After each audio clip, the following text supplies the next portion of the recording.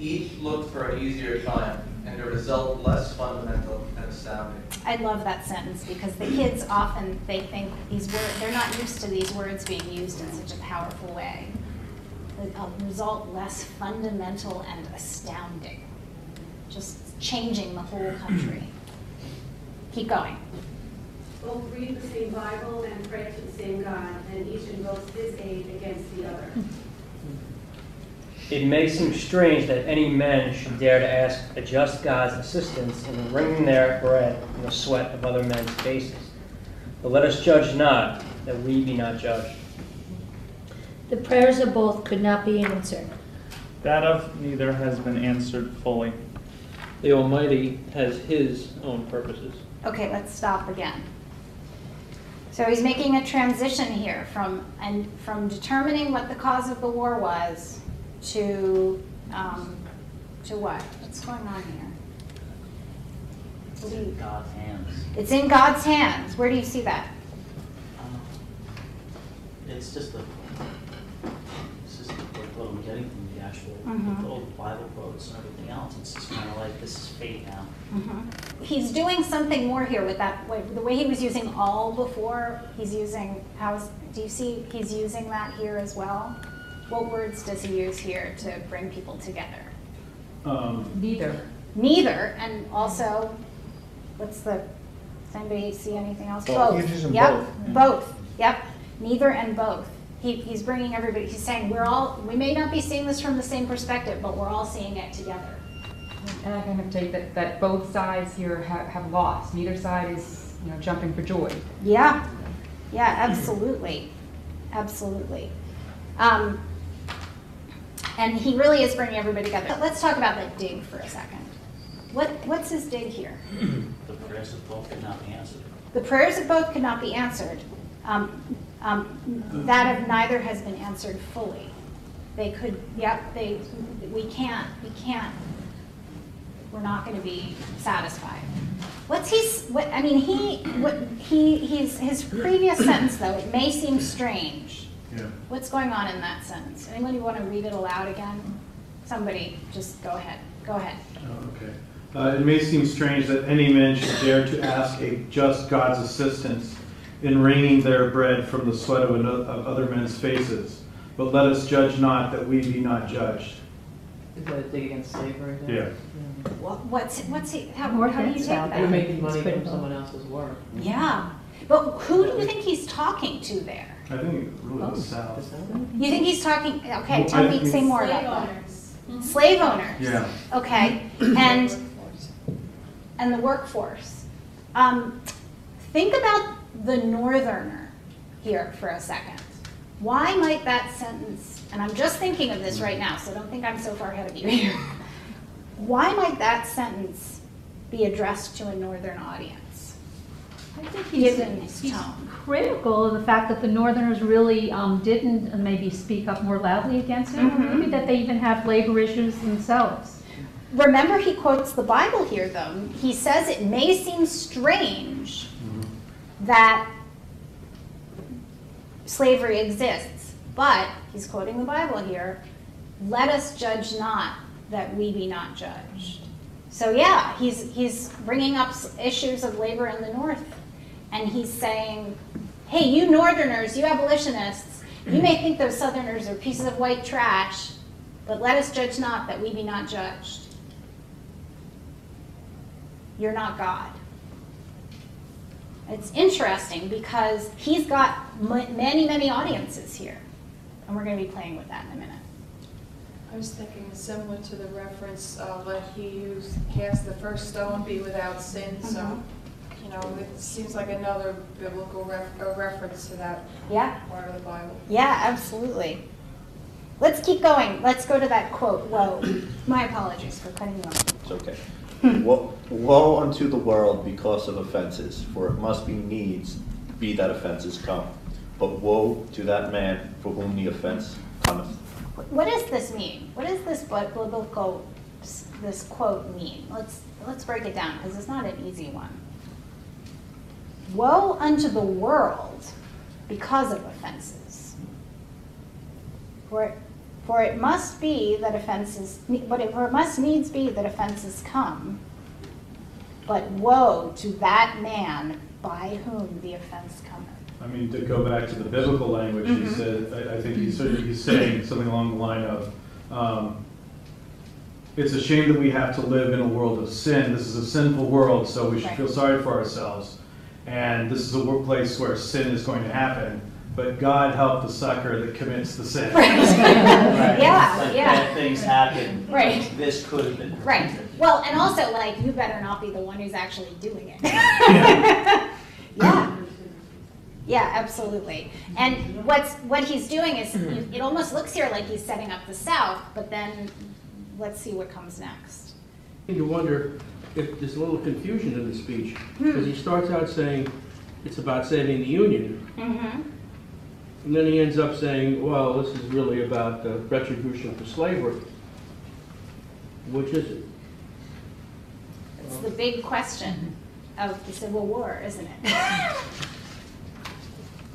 It strikes me, realistically, he can't have it both ways, even though he wants it that way.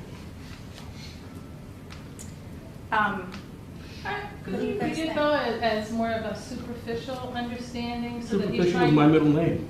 No, I mean the whole thing about preserving the Union, that, you know, that's sort of,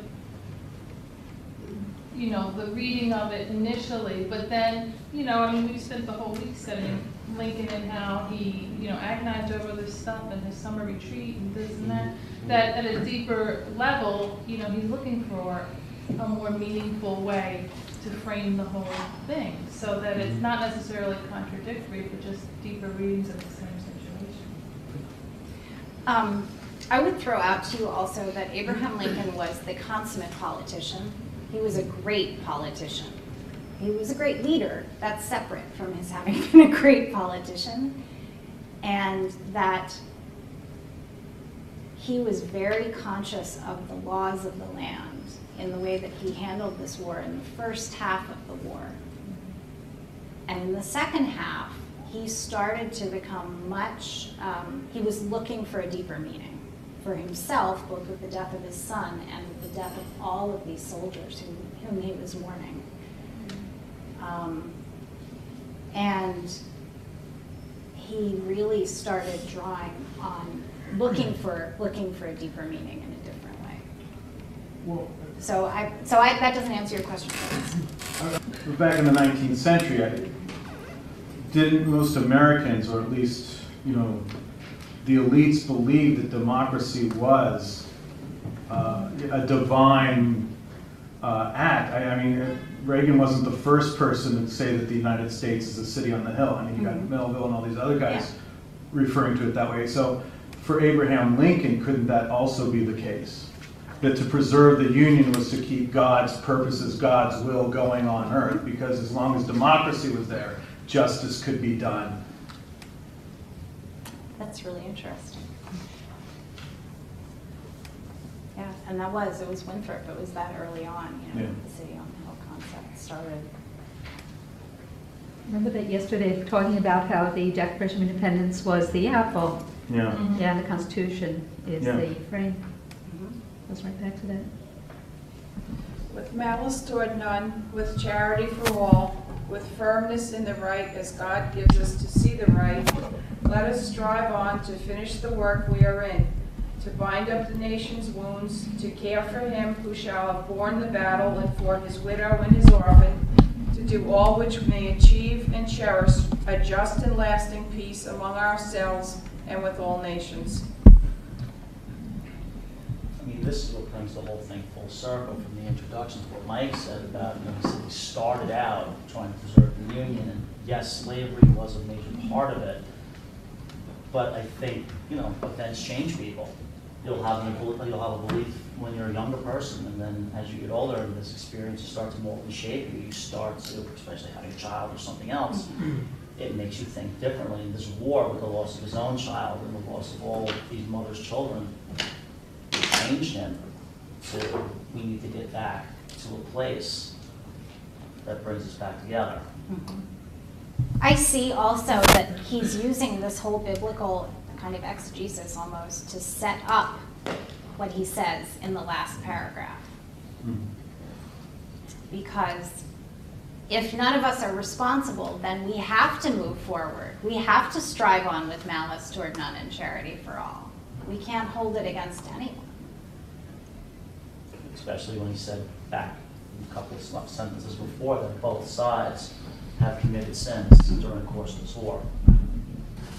Yeah, does he really say that nobody's responsible, or does he say that we're all, I sort of get the sense he's saying that we're all responsible. Right. Yes, Definitely. yes, yes, I Yeah, agree yeah. with you.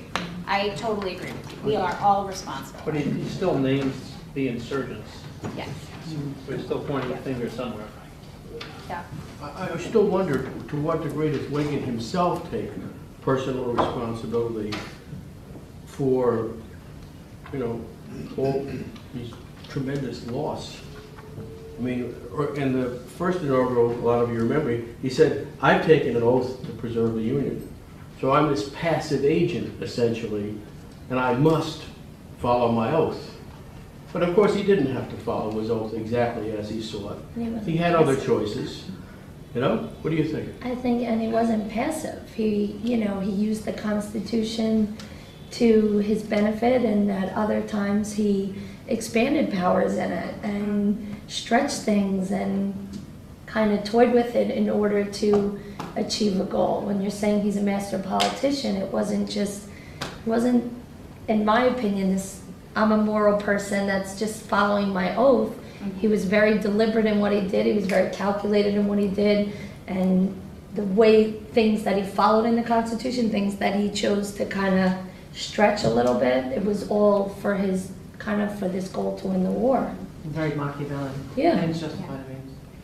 One of the phrases that I find really powerful from, I don't know if you all are ever trying to make these connections. I can't imagine you're not, but I'm always looking for those threads that go through sort of the 19th century or follow from the Declaration, you know, the different political threads through to the Civil War and beyond. And Lincoln was a great follower of Daniel Webster, and the Whig politician. And one of Webster's phrases, or his